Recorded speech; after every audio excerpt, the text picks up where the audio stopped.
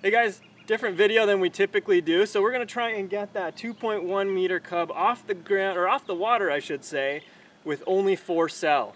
So let's see if we can do that. I know already that on 4 cell, because I tested it, we're gonna get about 450 watts with the battery packs that I'm using. So let's see if that's enough to get it off the water.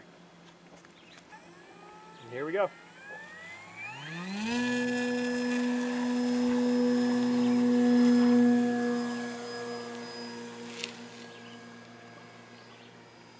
We'll circle around and we'll come in for a landing and try again. 2 points here worth mentioning. The 4S 4000 mAh pack that was used was not enough weight in the nose of the plane to correctly balance it out.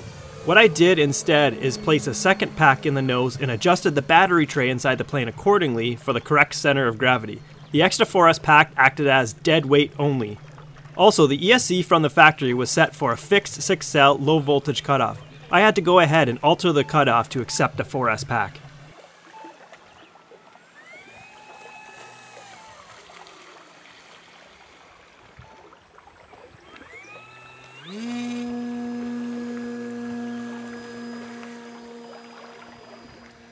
It works, barely.